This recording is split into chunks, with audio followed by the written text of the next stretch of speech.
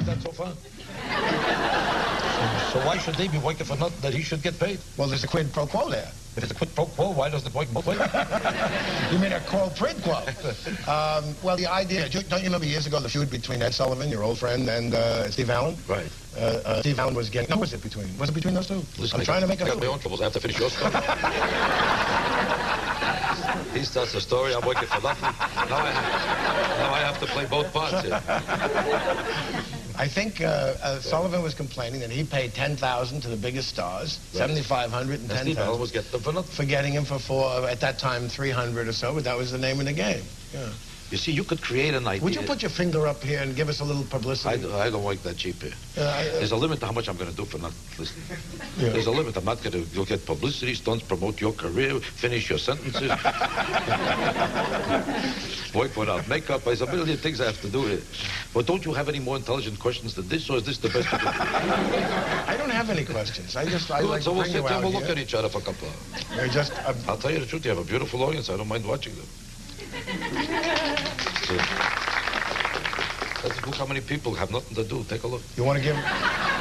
This looks like an unemployment office here.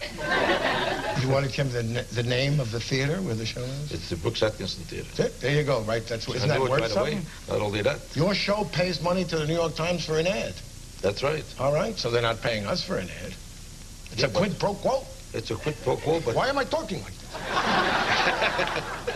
Wouldn't it be funny if he walks out talking like me and I wind up talking like him? You find that's true, that people begin talking like you, right? I find that it's amazingly true every time I meet somebody, no matter which language they spoke before. By the time they talk to me for 10 minutes, they wind up talking like this. I might meet a girl from Arkansas. When I meet her, she says, hey there, 10 minutes later, she says, well, I'll tell you the truth. It happens to everybody. Yeah. You were born in Alabama, was it? No. I never heard of Alabama. I don't think I'd have the nerve to walk in Alabama. They're waiting for a Jew like me in Alabama. Very nice down there. I have nothing against Alabama. As long as I could keep out of the place, don't mind. So you're doing 8 shows a week? 7 shows a week. I refuse to do a Wednesday matinee. Every other show on Broadway has a Wednesday matinee. But I think for a one-man show, being on the stage for 2.25 hours, to do another show like that, another 2 hours later is a little too much. And I don't think the money is worth it because there's not enough money in the world. You know what I think the problem with most people are? Instead of using the money to live better, they suffer so much for the money that they live worse. That's exactly the truth. I think that is. First you start off trying to make money so you could live better. Then you see how much money you could make, so you go right back to work. And as soon as you find out you could make a lot of money, you never stop working to make more. The guy that can't make a living at all is a lot happier.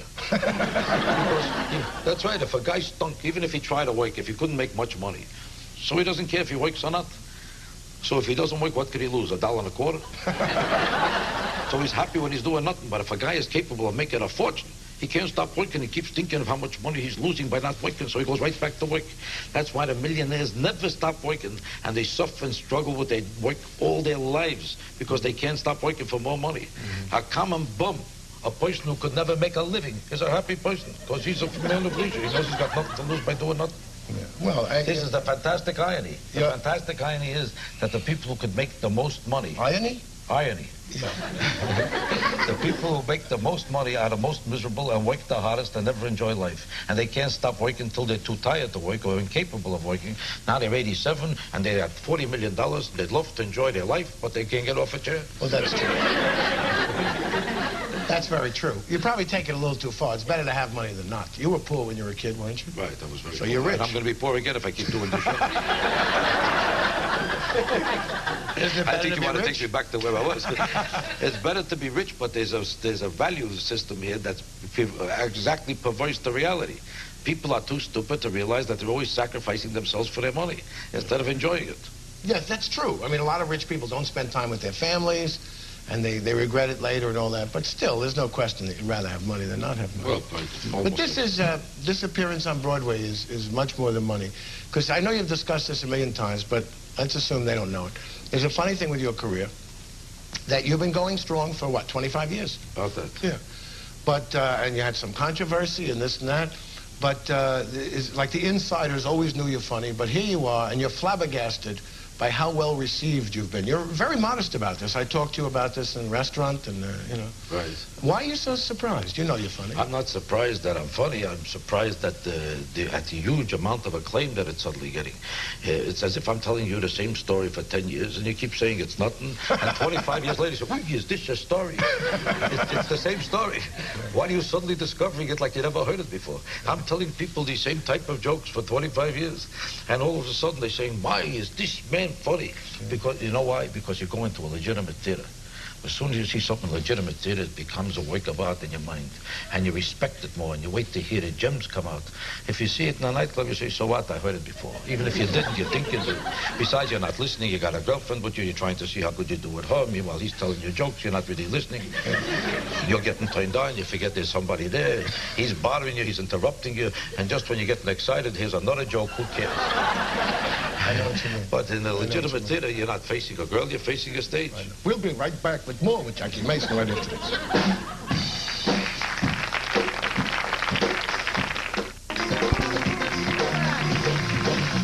We're talking to Jackie Mason, and who's on Broadway in The World According to Me, which is one hilarious show. You're talking about clubs and theater.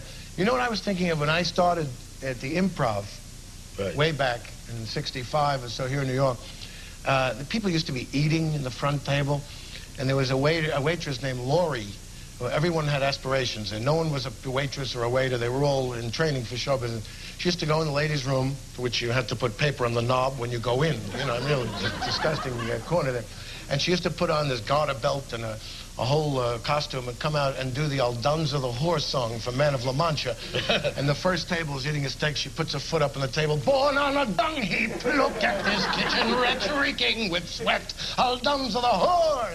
And check, please. You know, there's an odd mixture when people are doing anything but watching you. You know? I mean, although cabaret has a nice tradition. Like at Second City, too, when people they serve drinks. It's not the worst thing in the world to perform in front of. In fact, a club is a lovely thing at its best, don't you think? I think it's a lovely thing, but the truth of the matter is people use a club as a place to just do other things after you're an intermission for the real thing that they're out for. A guy takes a girl out and he can't make love to her as soon as he walks into the house. You can't say, hello, let's make love, so you have to see a show first. You see a show first, it's not bad. So you keep sitting there through the show waiting for it to be over so you can get to what you want to do. He's projecting now. You're a real ladies' man. I'm a real lady. Top ladies. What else is there? Well, what should I go with? What, you expect to go out with furniture? Did you have to go with something? I was talking to him once in the lobby of a hotel, and he's looking me straight in the eye, and suddenly he goes right past me. He goes, pardon me, are you single? A woman. You'll never get married, huh? Probably not. I found out there's no necessity for it. It doesn't serve any purpose in anybody's life. It's a big waste of time. The whole idea of marriage is absolutely stupid. It serves absolutely no purpose for anybody. I'm making a fortune. All of a sudden, the girl who's not working becomes my partner. I don't know. There's no other field in the world, no place on this earth could you make a fortune to somebody else by saying, I do, takes half your money. Because I do, why not? If you're making a fortune, I'll say I do too, anybody. I don't see what I need them for. Your brothers and sisters have children, right? Right. You're an uncle, Jackie? Right, many times. Are you a good uncle? I'm a fantastic uncle. I don't show up. They don't bother me.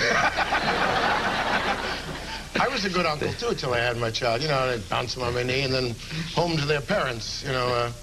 You don't I think children are wonderful things, but it's none of my business to be bothered with them. But not that I'm a selfish person. I'm not at all selfish. But you have to know what 90% of the fathers in this country almost never see their children. To me, there's something very low about becoming a father and having no time for your child. The average parent in this country, the average father, I should say, spends an hour and a half a week with his child. Now, this is the lowest commentary, the saddest commentary. This is an actual statistic. Yeah. This is an actual true statistic. From 15 years of Yale graduates that were studied about how much time they spend with their son, with their child. And they found that the average father spends an hour and a half of actual time with his kid.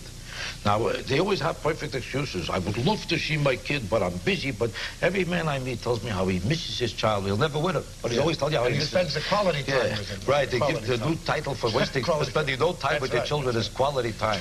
I spend a minute and a half, but it's quality. I give him quality. I stand in front of him. I watch him call me names, and I go. They're all phonies. Nobody does this with them. Somehow for a girlfriend, they always have time. For cheating on the side, they have time. You for are sneaking around man, a few buildings, they got time. But for that kid, I almost got there. I would have liked to. I couldn't make it. They're all phonies. Because most people really, if the study was really made, they would find that most parents really don't really love their children. They love them out of guilt. They don't. They love them out of guilt, but they don't really want to spend any time with them. Why do you think so many kids are on drugs all over this country? Every time a parent laments the drug problem, what he's really lamenting is the parental problem. Parents spend so little time with their kids that their kids have no outlet, and they have to find outlets for their emotional vacuum that they're suffering. Jackie, why don't you come out of your shell and take a stand? You know, you keep your ideas bottled up. But this is a very sad commentary on our whole culture. Nobody would open a store unless he has time to take care of it. But they'll have a child that have no time for it. I agree. They have a wife and have no time for their wife. Don't get married. Don't create a marriage that you don't intend to be bothered with. Yeah. 90% of the married men cheat in America. The rest of them cheat in Europe. You didn't know this? Why do I have to tell you everything? I'm working for these prices. Well, I agree with you. I think maybe you go a little too far on some of it, but I think that parents probably do love each other. I think it's your own flesh and blood. It's a question of love. It could be defined in different terms. And they may love in principle has nothing to do with it. The child doesn't need your love in principle. He needs your presence. You have to be there to be concerned and involved with the child. The child doesn't know you love him if you're not there. And a person who claims he loves his child but he got no time for him should drop dead. That's what I think of him. I know it sounds a little severe, but it's nothing compared to what they deserve. A little severe. It's like Islamic law. It's nothing compared to what they deserve. It's nothing compared. They deserve more than that. Were you ever in love? Positively. I'm in love right now. Yeah? There's no other person involved, but I am. Who's got time for other people? You don't have any little romantic memory in your mind of a woman you were in love with, but it just didn't work out? I tell you the truth, I don't think it's any of your business. There's a limit how much information I have to give away for these prices. In other words, if I up the price... If you up the price, I tell you. Well, good. Please don't get married or have children. You know what? One of the things about today is someone can make a clear choice like that and decide not to and shouldn't. You know. Well, there's a different kind of social pressure in today's culture than there once was. There was a time that if you didn't get married, people thought you were a nut. You couldn't even get a job if you weren't married. Women felt very embarrassed by the thought of staying single past 22. By the time they were 23, a girl would walk around nauseous if she was still single. Every time she faced somebody, she said, "I'm almost married. I'm trying. Don't remind me." Oh yeah, bruh. You see that guy? Who's this one? Who's the other one? They were always in a state of shock if they weren't married. I just want to tell you, we live in a much freer society where people respect your individuality, to do with your life as you please, and to live on your own terms. And that's a very healthy development. It is a healthy development, especially for someone like you, Jackie.